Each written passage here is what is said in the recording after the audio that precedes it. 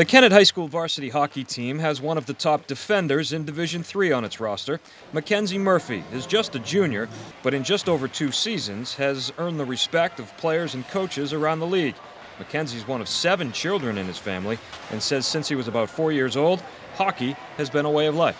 Playing hockey is just so different. You play with the same kids since you were 5, and now we're all on the high school team together. It's just a different environment coming to the arena. The 3-sport athlete also plays soccer and lacrosse at Kennett, but hockey is his passion.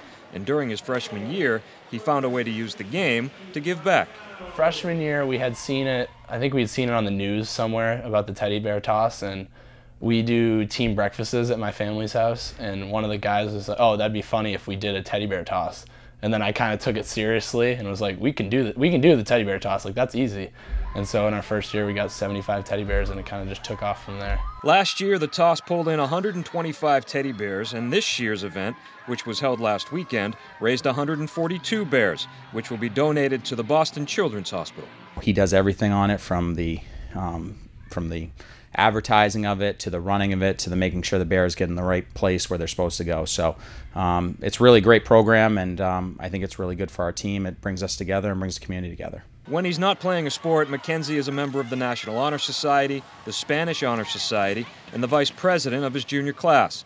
He says he hopes to continue his hockey career at a college somewhere in New England while studying marketing or graphic design.